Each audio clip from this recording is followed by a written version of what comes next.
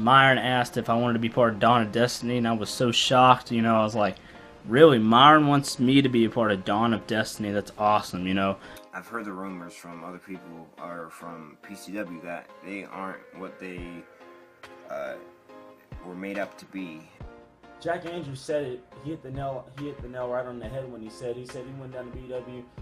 When he came down to BEW, it wasn't what it seemed. It wasn't as big and as great as he thought it would be. No company is as big as great as you think it is going to be.